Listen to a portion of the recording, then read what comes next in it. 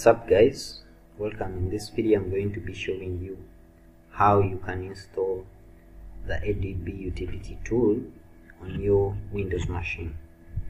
So ADB stands for Android Debug Bridge, and it's a command line tool which will help you to connect to your Android device.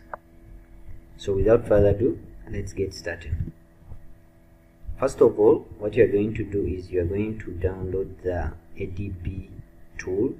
So I'll leave the link down in the video description. The ADB tool is right here, so I've already downloaded it right here.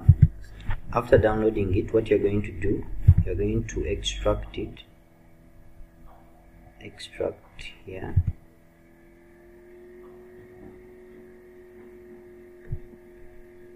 After the extraction, when you open it up, you will see a number of programs, a number of executables inside.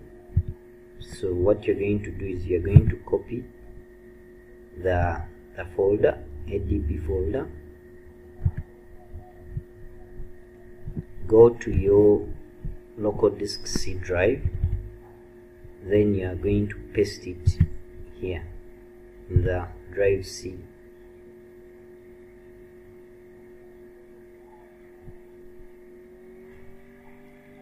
After copying it to your drive C, so we have ADB folder right here, and then when you open it up, we will see this number of files inside it. After doing that, then what we are going to do is we are going to edit our Windows environment variables. We're going to press your Windows button and then you type environment. The option which says edit the system environment variables is what you're going to go with. Click on environment variables. On this option of the path under user variables, you're going to edit this option here, the path variable. So click on edit, and we're going to create on a new option. This option you can type it, but for convenience we're going to just browse the folder,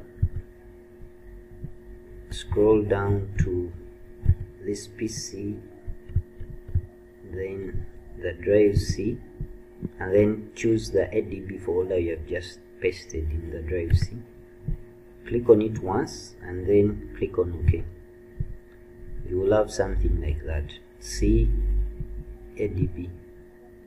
Click on OK, then OK and OK. After doing that, to test that ADB utility has been installed on our machine, what you're going to do, you're going to go to the command line. So you can just type cmd and then enter. So you're going to type ADB, only ADB, and then click on OK. So you will have a number of commands listed, and one of the first output will be the version number for the ADB you have installed, which is version 29.1. so that means we have successfully installed ADB on our machine, and it's accessible anywhere in our command line. That's it guys, that's how you can install ADB utility on your Windows machine. Don't forget to like the video if it has worked for you, and also subscribe for more interesting videos. Cheers.